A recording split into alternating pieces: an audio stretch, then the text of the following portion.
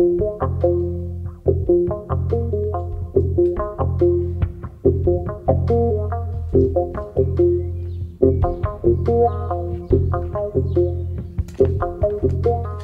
it or not, one of the most controversial subjects amongst cyclists is crash helmets.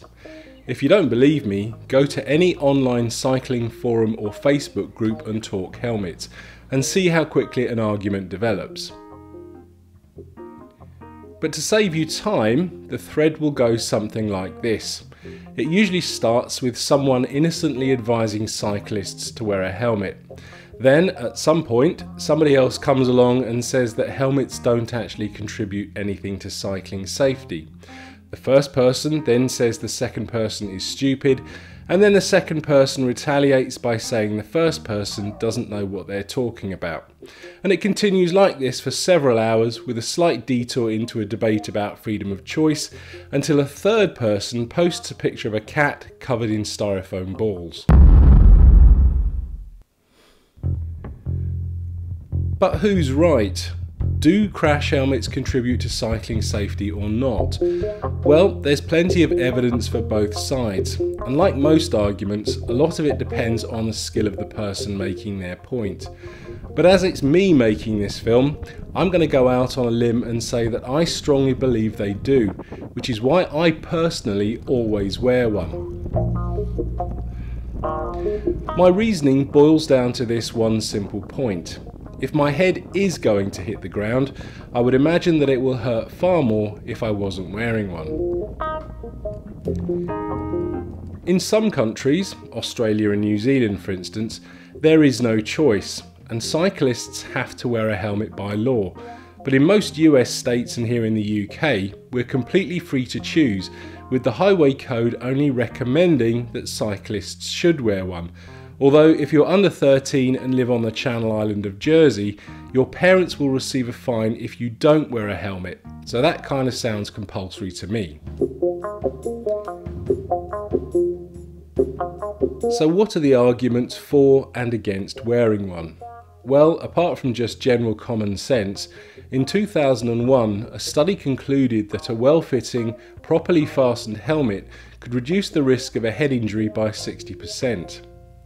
On the other hand though, many people argue that wearing one can actually increase the risk of a neck injury in the event of a fall. Now, while I accept this is completely possible, I personally feel that the benefits of wearing one far outweigh the risks.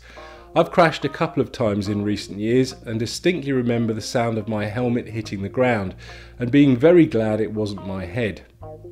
By contrast, I've yet to hear of anyone with a helmet getting a neck injury.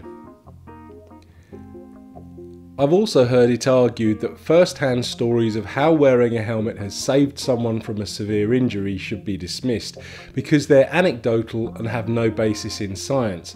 But I'm not sure I quite understand this. After all, isn't it just someone confirming that the helmet has successfully done precisely the job that it was designed to do?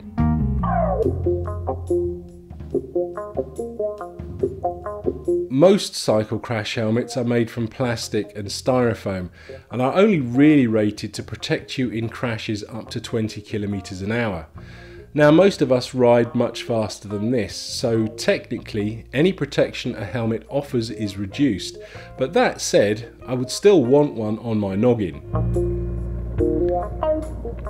And then there is driver's perception. Essentially, it's argued that drivers take less care when passing cyclists wearing helmets, and it's also been claimed that cyclists too appear to take more risks when wearing a helmet. But perhaps the real heart of this particular debate is general road safety. Unfortunately, when a cyclist takes a fall, one obvious reason is because they've come into contact in one way or another with a motor vehicle. Basically, they've been knocked off. And for the record, this has happened to me personally 3 times, and again, I was very glad I was wearing a helmet. From what I understand of it, British cycling legend Chris Boardman is saying that wearing or not wearing a helmet is actually secondary to the bigger road safety issue. So to paraphrase, if roads were generally safer, then cycle safety would also improve. Now, I suppose this means things like motorists needing to be much more aware of us cyclists, giving us plenty of room when passing and sticking to speed limits. But I also think us cyclists should take responsibility for that general road safety too. So again, things like stopping at red lights, not passing stationary buses and trucks on the inside lane, and just generally being courteous and mindful of other road users. On a recent trip to London, I was amazed to see just how many cyclists there were. But at the same time, I have to say I was very saddened to see the way a few of them were actually riding. It only takes one person jumping a red light for Clarkson-esque motorists to think that we're all lycra-clad weirdos that deserve to be squashed under the wheels of the next double-decker. But as we all know, it's also possible to take a fall off the bike for many other reasons. Potholes, technical issues with the bike, slipping on ice, the list is endless. When it happens, what would you rather? As much as I believe in the benefits of wearing a helmet, I also understand that some people don't share my view. At the end of the day, our heads don't belong to anyone else, and what we do with it is completely up to us. So what are your thoughts? Do you wear a helmet? Don't you wear a helmet? Please leave me a comment below. If you found this film useful, please like and share. And if you'd like to get the most out of your cycling, please consider subscribing for my regular weekly uploads. Thanks for watching.